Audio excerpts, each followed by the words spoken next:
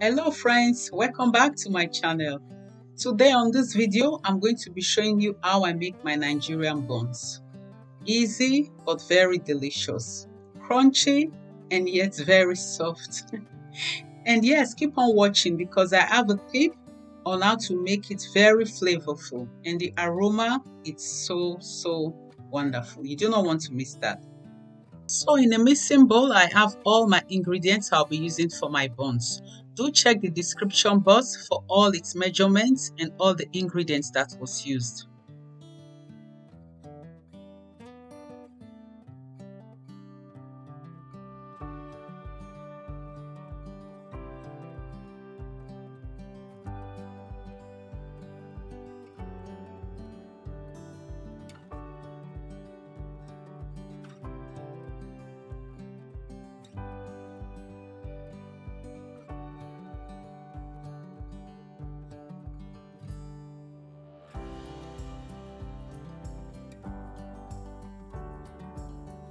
And now I'm adding milk to the dried ingredients.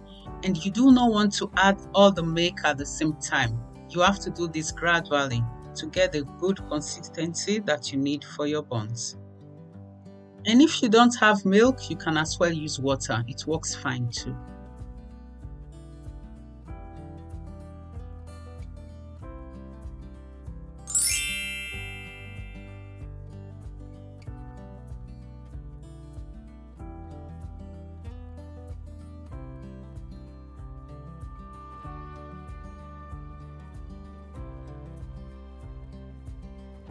And this is the consistency we'll need for our batter.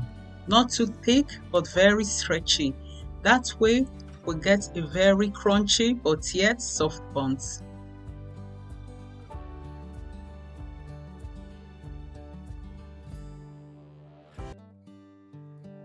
And yes, we've come to the part where I talked about making my buns very flavorful. And it's very easy. All you do is just add a bulb of onion to your hot oil. And yes, it makes it really flavorful.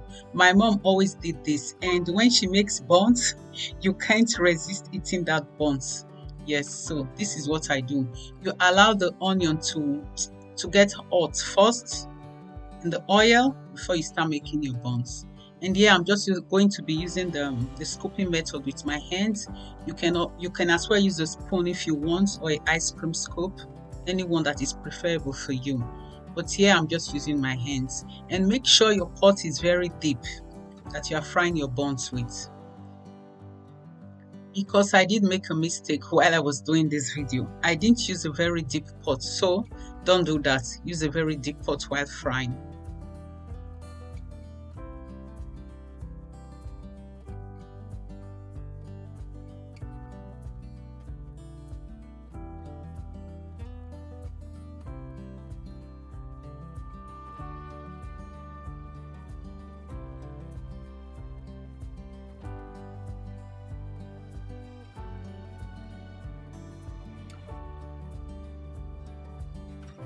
Our buns is almost done, and I can tell you the aroma in my kitchen now because of the onion will make you hungry. Yes, and please, if you have not yet subscribed to my channel, what are you waiting for? Do help your girl grow. Hit on the subscribe button and on the notification bell, so anytime I get to post a video, you'll be the first to see it. And don't forget to give my video a thumbs up and share my video. I will really appreciate it. Thank you. Now our buns is ready. Take a look at how crunchy it looks, but very soft on the inside.